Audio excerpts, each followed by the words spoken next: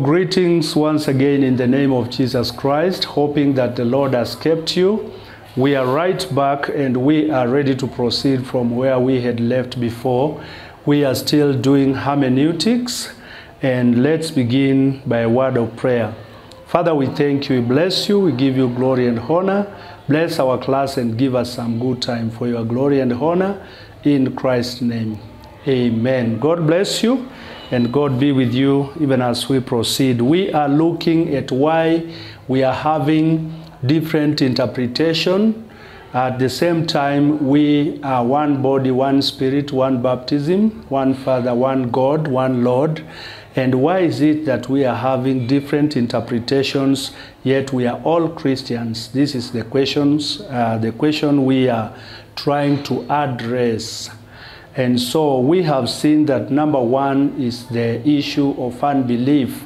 We are having people who doesn't believe in Jesus Christ, yet they call themselves Christians. They have that brand name, and so they interpret the scriptures wrongly. And again, we have seen that without the Holy Spirit, you cannot accept the things of the Spirit. And so that also is a total mess altogether. And let us proceed from there and look at some other reasons as to why we are having different interpretations, yet we are all Christians. And reason number two is lack of training. Lack of training. Lack of training.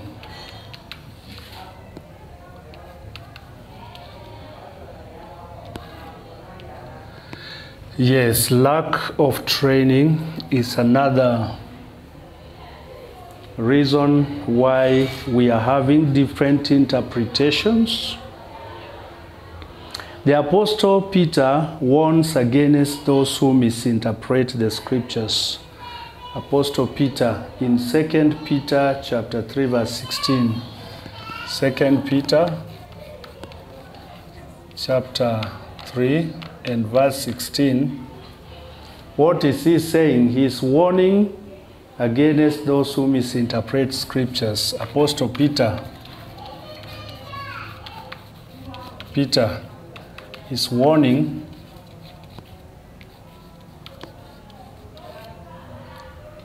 those who misinterpret scriptures. Misinterpret scriptures. Okay.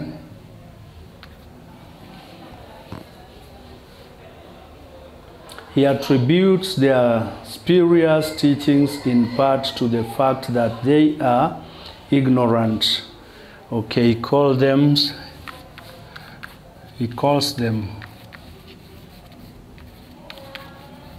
ignorant.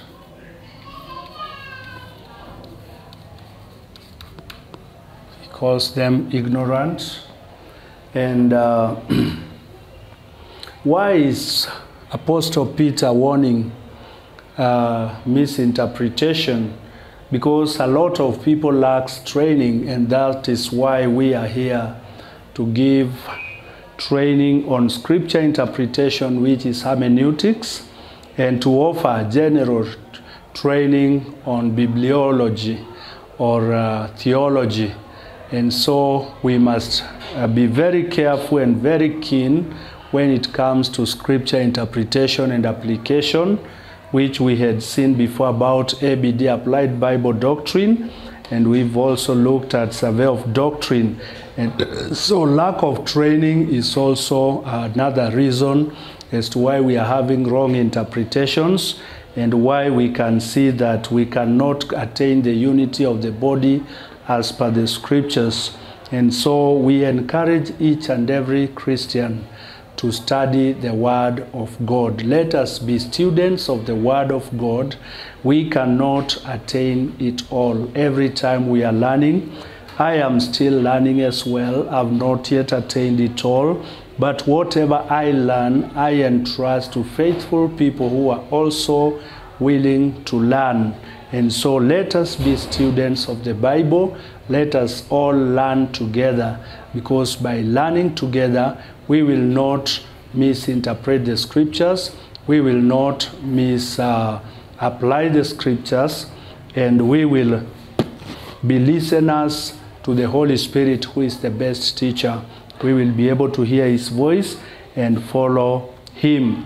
Timothy is told to do his best to present himself to God as one approved, a workman who does not need to be ashamed, and who correctly handles the word of truth. And that is 2 Timothy 2:15. 2 Timothy 2:15. 2:15. Paul is charging Timothy to study. And so I charge you all by the grace and mercies of God to study the word of God, so that you can be approved by God, a workman who is ready to handle or to rightly divide the word of truth. There is no shortcut to proper biblical interpretation.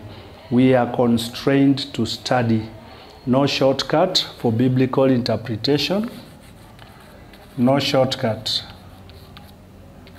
Shortcut to biblical interpretation.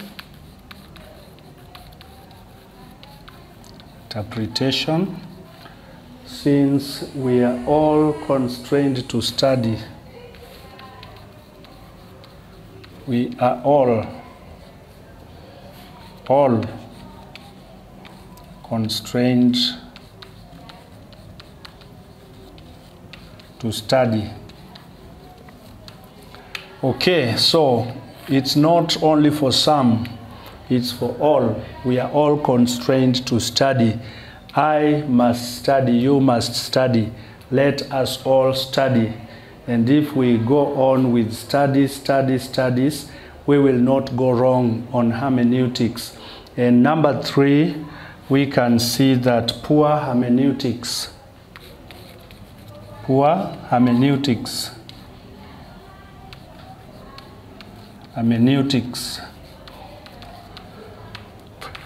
Poor hermeneutics also has contributed to misinterpretation of the scriptures. Much error has been promoted because of a simple failure. Let's see. Much error has been promoted. Much error has been promoted.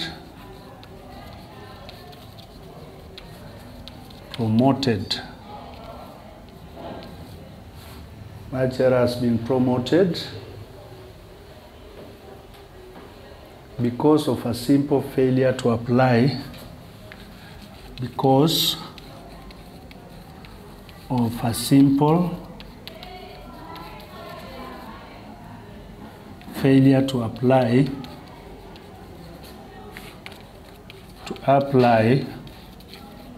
simple failure to apply what? Good hermeneutics.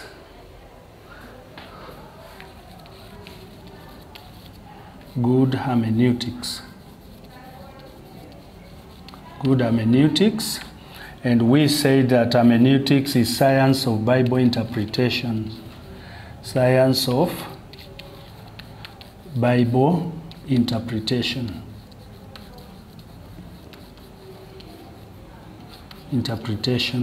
Yes.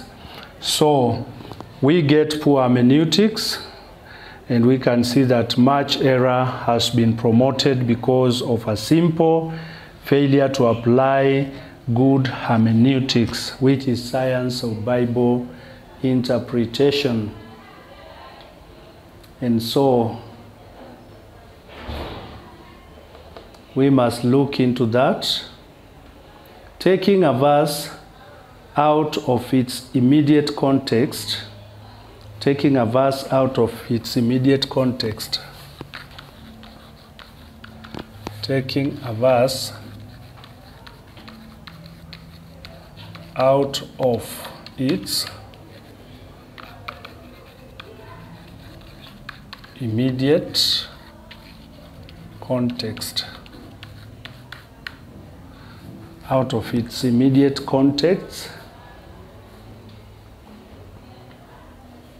can do great damage to the intent of the verse. Can do great damage to the intent of the verse.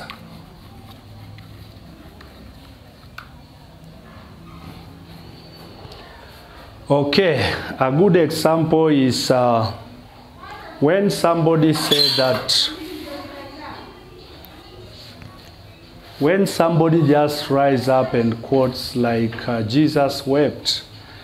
Okay, it's okay Jesus wept, but under what circumstance was Jesus weeping, and why? What really made him to weep? Because if you just say Jesus wept, that is doing injustice to that verse, okay? You are making a great damage to that verse because we don't know why Jesus is weeping. You need to explain or read the verse before and immediate verse after why he wept. And we can see that he was at Lazarus' tomb. And again, he wept because he was a friend to Lazarus.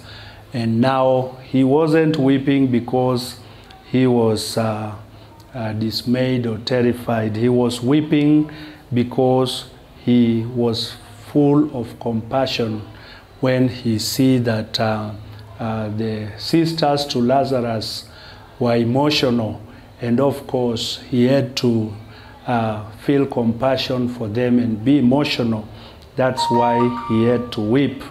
And at times if you go to a place and people are maybe laughing and you are very serious, you don't laugh, and those people, they will just curse you because why are you not laughing and people are laughing? Yes, why are you not laughing yet people are laughing? So it's something which is very open like that. If you go somewhere and people are crying, will you start laughing? You cannot. Otherwise, you'll be lynched there and there because people are sorrowing, people are emotional, and then you start laughing. So that's why, of course, Jesus said to weep, because they were weeping and he was identifying with their sorrows. And he knew very well what is going to happen. And of course, we can see the end result is that he raised Lazarus, he raised him again, even when he was dead and forgotten, buried. But he rose him and brought him out of the grave, and Lazarus lived again. And so, ignoring the wider context of the chapter and book, let's see this one. Ignoring the wider context of a verse, okay? Ignoring the wider context of a verse, chapter or book. Chapter or book. Chapter or book. Or failing to understand the historical, or failing to understand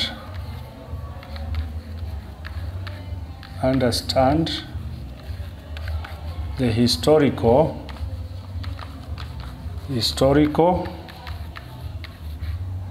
or cultural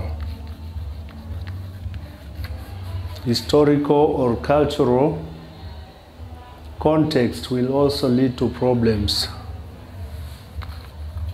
Context will also lead to problem. So you cannot ignore the context in which the verse, chapter or book was written. You cannot ignore the historical or the context or the cultural background in which it was written. That will just amount to problems, and that will make you or lead you to poor hermeneutics, because you must consider from all these sides. You must consider the cultural aspects, the historical aspect, and even civil perspective of it, who was ruling, etc., etc. Then you will be good to go. And let's move on to number 4. Number 4, ignorance of the whole word of God. Number 4 is ignorance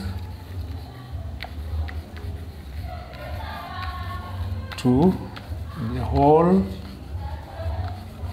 word of God.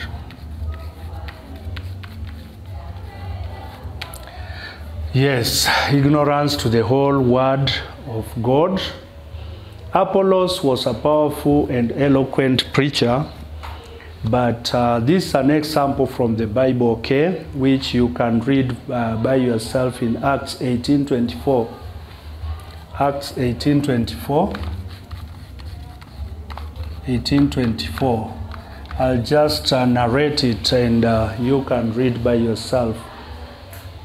Apollos was a powerful, eloquent preacher, but he only knew the baptism of John. You can imagine that Apollos only knew the baptism of John, yet he was a very powerful and eloquent preacher.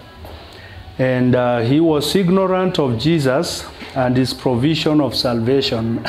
You can imagine Apollos being a powerful, and not just powerful, but also eloquent preacher, but only teaches about the baptism of John. Okay, he ignores Jesus Christ and the salvation that he brought. So his message was incomplete. And we can see that Aquila and Priscilla took him aside and explained to him the way of God more adequately.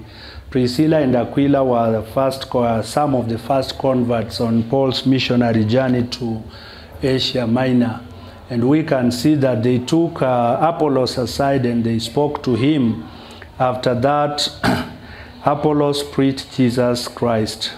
Some groups and individuals today have incomplete message because they concentrate on certain passages to the exclusion of others. They fail to compare Scripture with Scripture.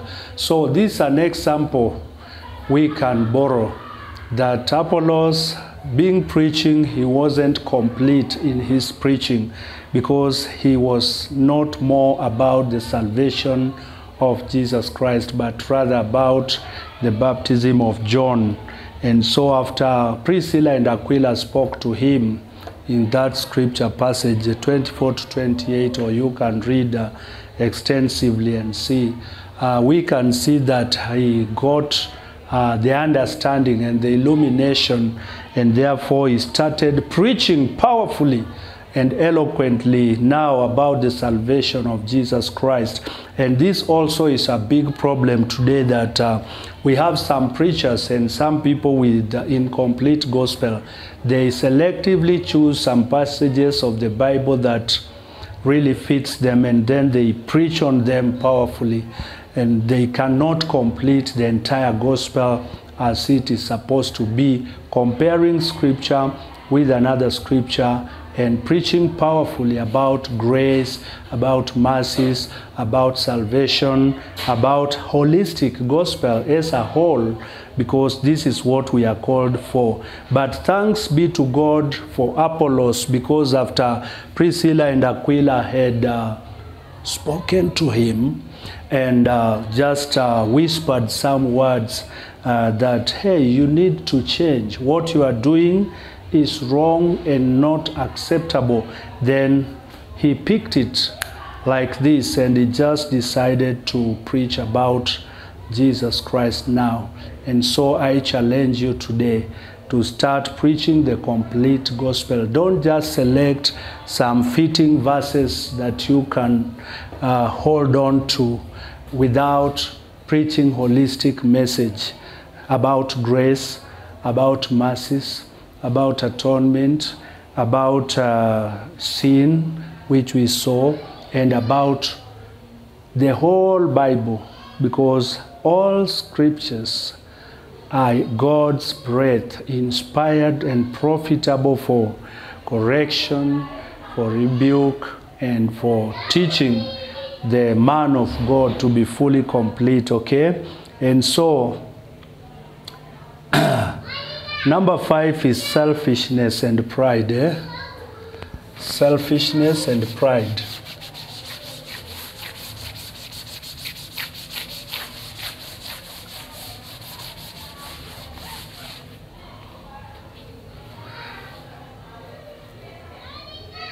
Selfishness and pride.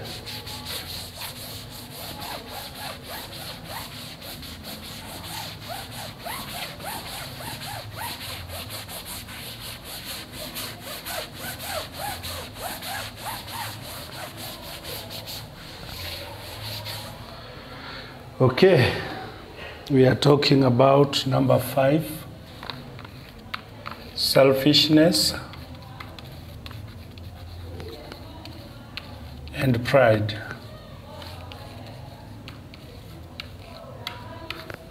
What about this? It's sad to say that many interpretations of the Bible are based on an individual's own personal biases and pet doctrines, okay? Many interpretations of the Bible, let's write that.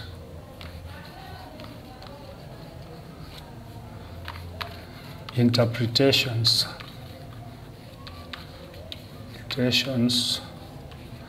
of the Bible Many interpretations of the Bible are based on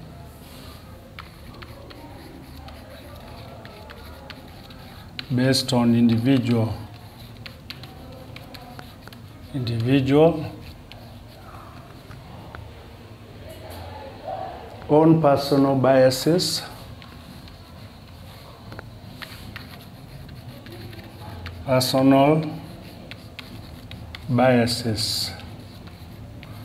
own personal biases and pet doctrines.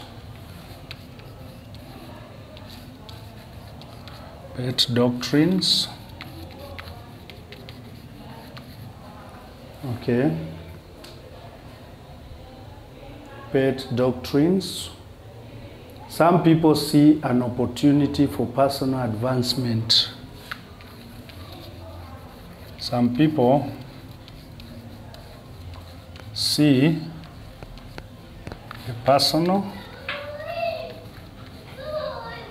opportunity,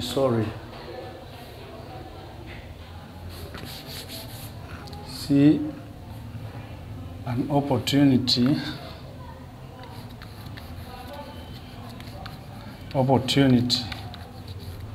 for personal advancement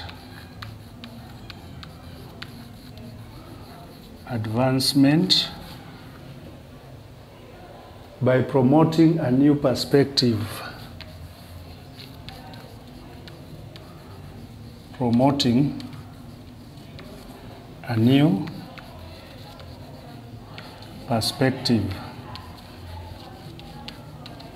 By promoting a new perspective on Scripture.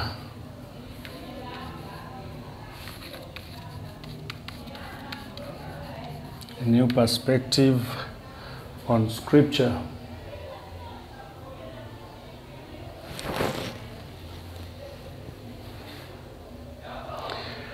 If you want to see the very best example of this, you can read the epistle of Jude. Jude's epistle. It will give you a very good example.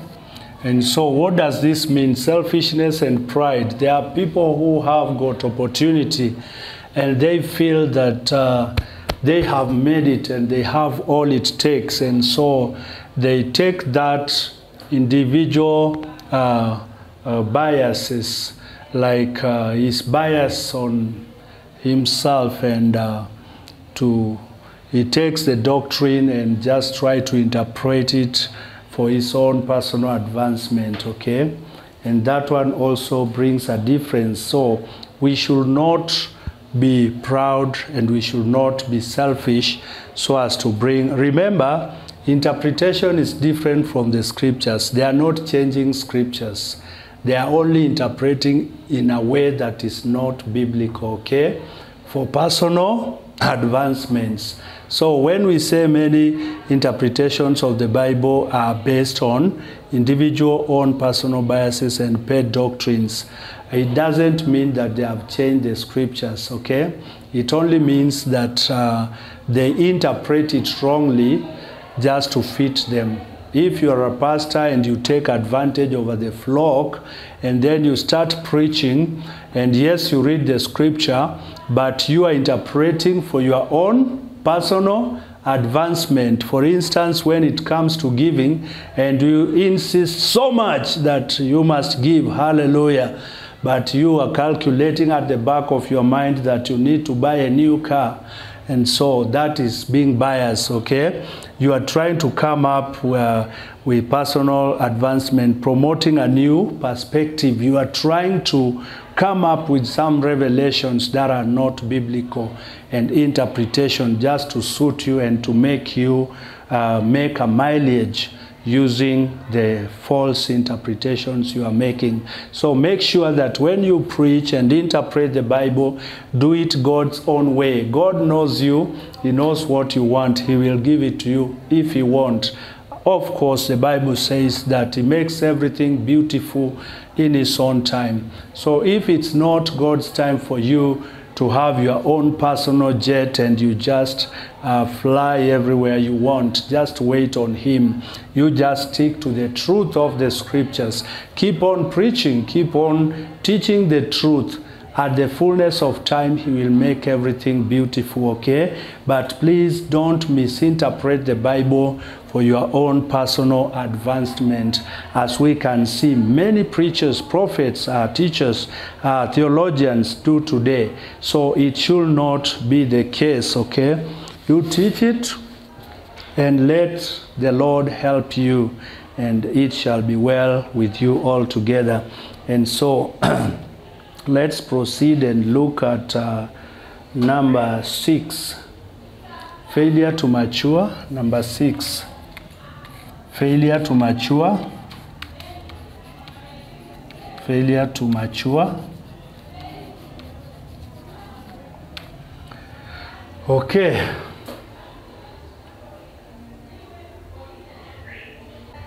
Failure to mature. When Christians are not maturing as they should, when Christians are not maturing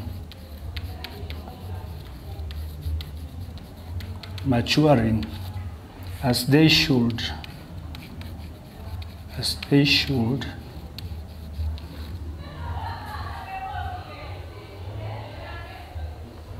their handling of the Word of God is affected. Their handling of the Word of God,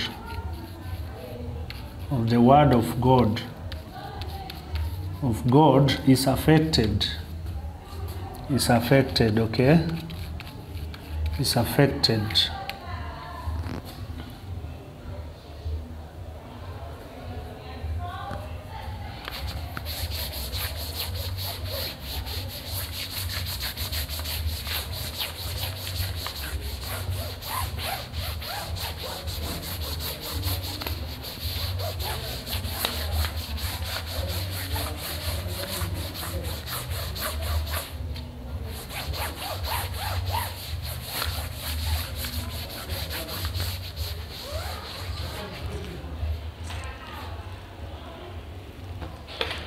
And so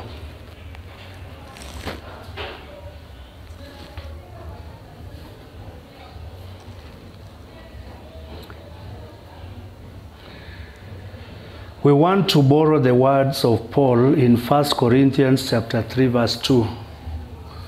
1 Corinthians chapter 3 and verse 2. Okay.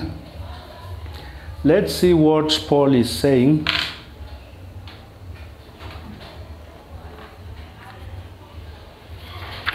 Let's see what Paul is saying in 1 Corinthians chapter 3 and verses 2.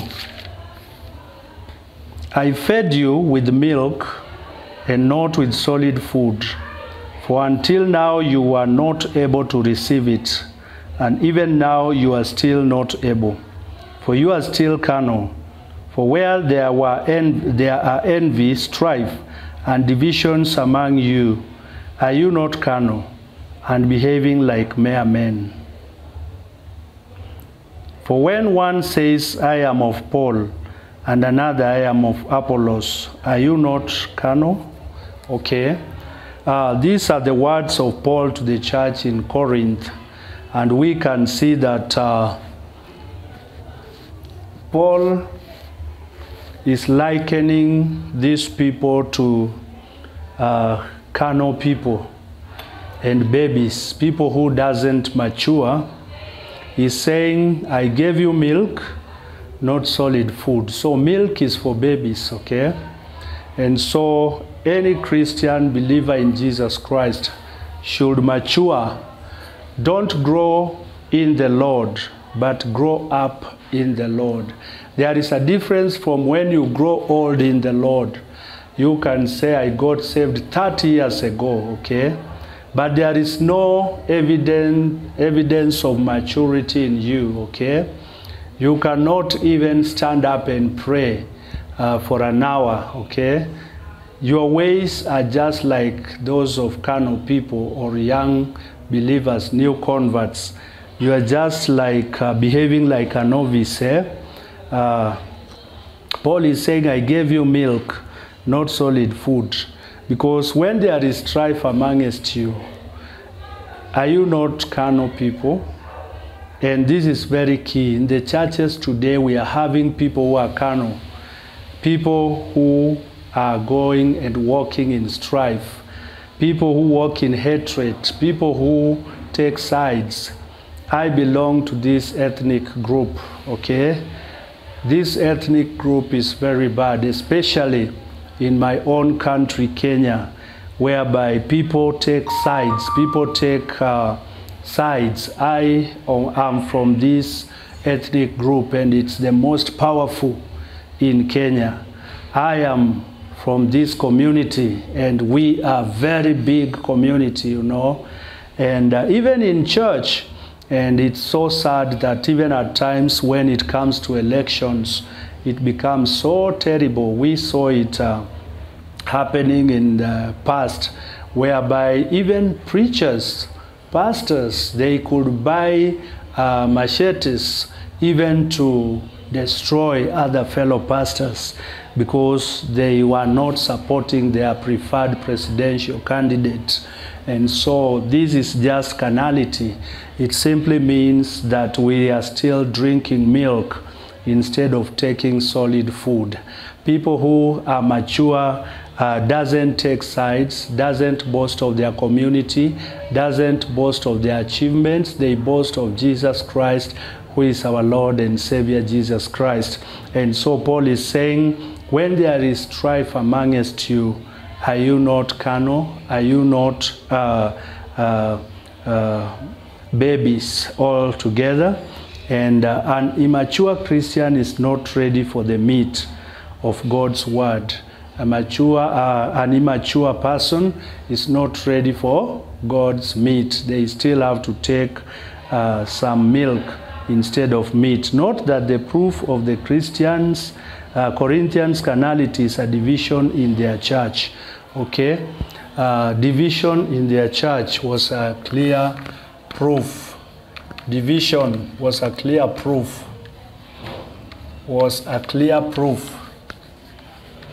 Clear proof of carnality. Proof of carnality.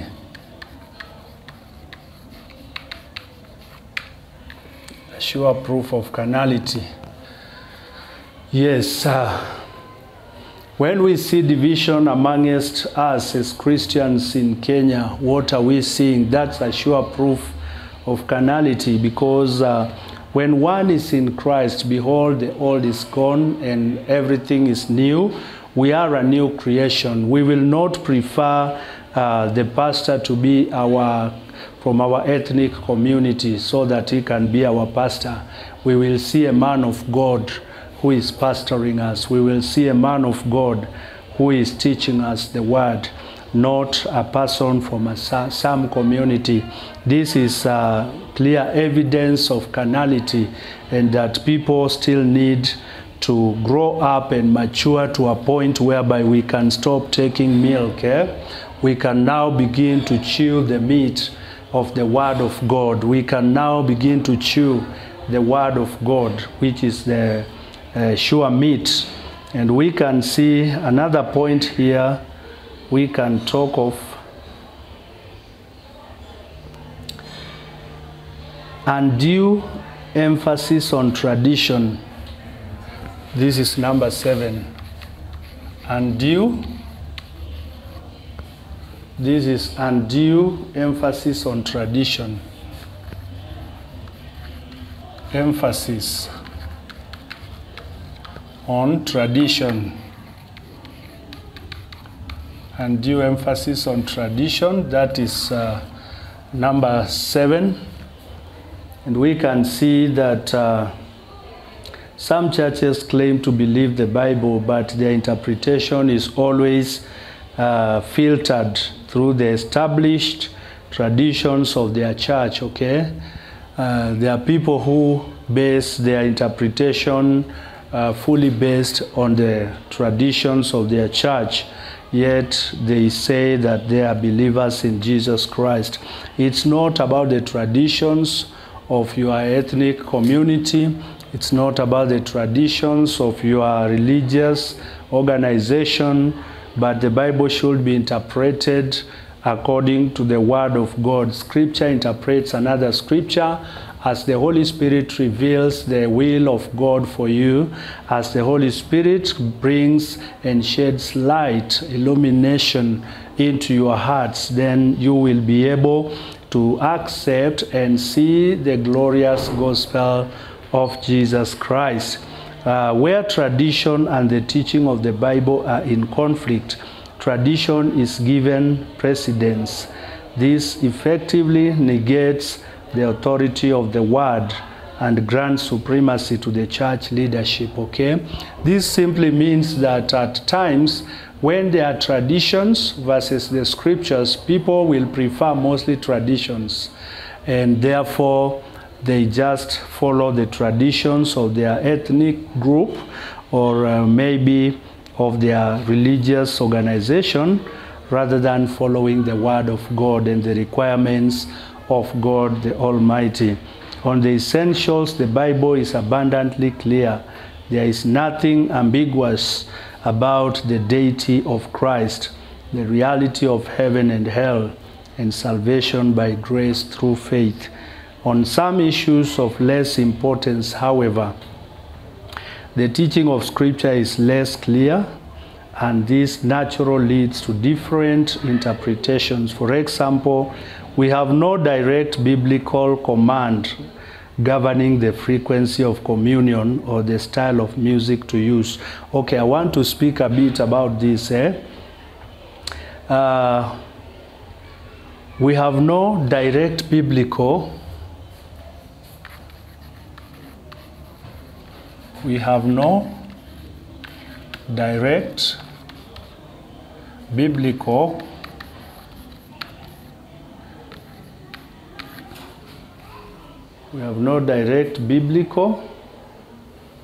command governing the frequency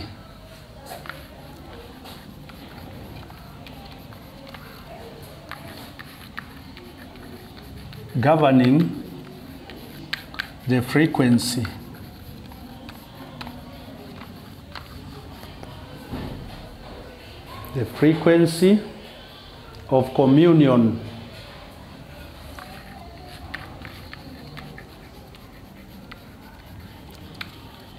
Okay, let's first start with communion. So there is no guideline exactly as to how we should conduct communion in church, but we know that it's one of the church ordinances, okay? We will come to look at church ordinances, and communion is just one of the church ordinances, and so there is no clear guidance or command that this is how you should do the Holy Communion, but we know that we should do it. And so another thing there we can see is the style of music to use. Style of music to use. Style of music to use, okay? Some people have said that reggae music is not the style to use in church, or it's not good for people who are born again. Some people have said hip hop or the rapping kind of style is not good. And some people have said that rock music or techno music is very wrong in church. And so we can see that there is no clear command that governs about the frequency of music which should be played in church. The only thing we know is that we should do music biblically to God. We should sing to God. And the Bible says sing psalms and hymns and all those kind of things. Just like communion, we don't have clear guidelines as this is how you should sing, or reggae music is the one that is accepted in heaven or not. We are not told whether the rock music is the one that is not good in church, or techno music, or maybe R&B, or whatever, hip hop, whatever you call them. But the thing is that we sing to God with adoration, singing psalms and hymns to God. And so whether your denomination or whatever your religious organization sets the guideline, so be it, because as long as you are glorifying God with your music, honest, sincere Christians can have differing interpretations of the passages concerning these peripheral issues, okay? We have differences in interpretation about the music, just the same way I've explained, and also the communion. And so it just depends with an organization, since there are no clear command governing the frequency of the music which should be played in church, or how the Holy Communion should be handled.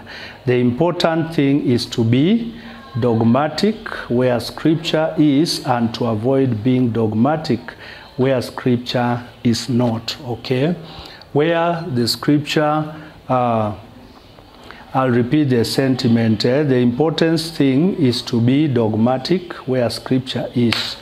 I think we should write that one. The important thing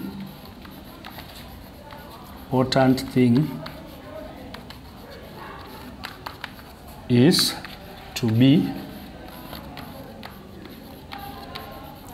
dogmatic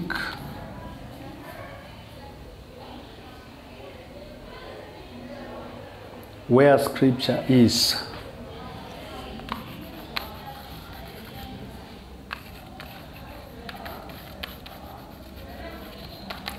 Okay.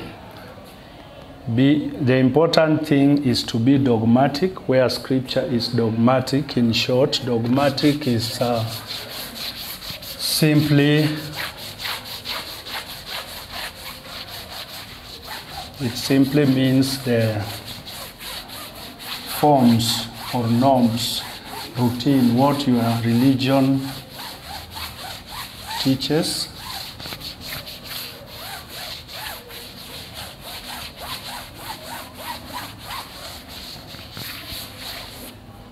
So you be dogmatic where the Scripture is dogmatic, and to avoid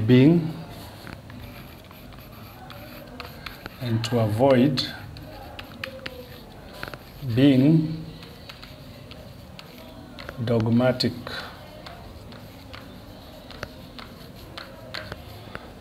Where the scripture is not. Scripture is not. Okay.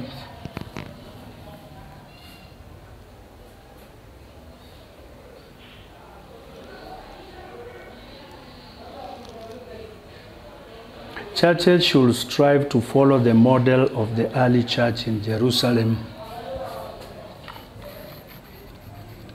Churches should follow the example of the early church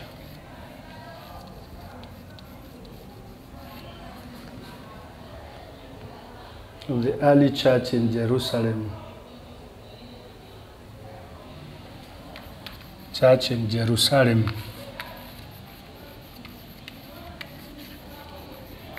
So we already have the best example in the Bible, and this is the one we should emulate.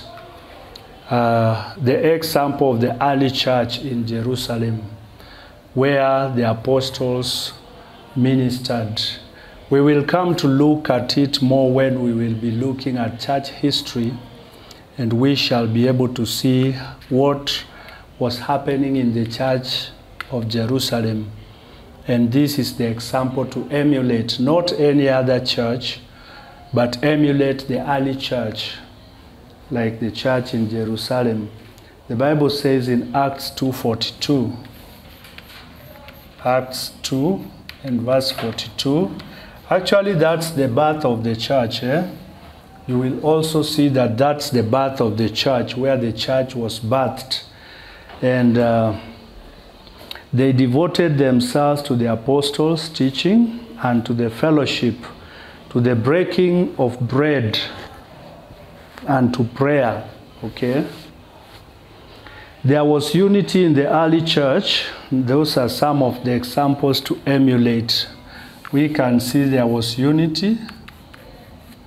That's an example to emulate. And also because they were steadfast in doctrine. They were steadfast in doctrine. So, if we are to emulate the early church, then we must attain the unity of the church like it was in the early church. And also doctrine. We must stick to the right doctrine of the church. There will be unity in the church again when we get back to the apostles' doctrine and forego the other doctrines. Yes. When we forego the other doctrines, we can attain the unity and also follow the apostles' doctrine if only we forego what we call other strange and foreign doctrines, the fads and the gimmicks that have crept into the church, the gymnastics. If we forego what we call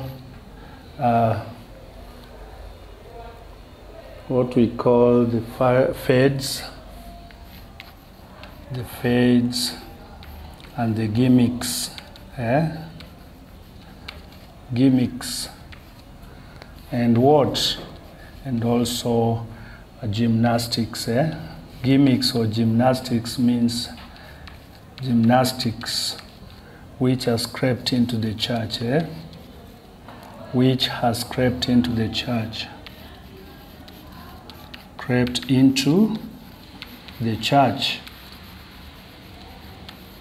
Yes, for us to attain the unity and the apostles' doctrine, we must forego all this nonsense that have crept into the church and just follow the example laid down there, which is the doctrine of the Bible that the apostles preached, they taught, And with that, we want to wind up our class now, because we are coming to the end of Hermeneutics, this being the 6th class.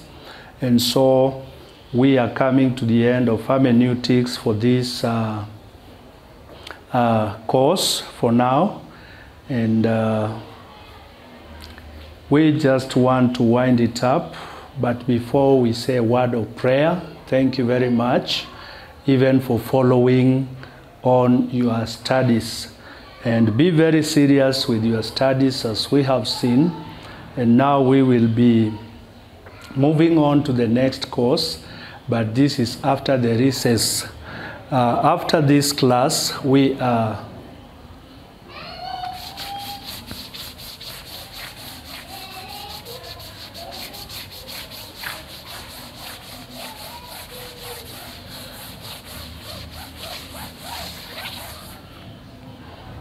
we are saying that after this Hermeneutics class 6, we are going on recess.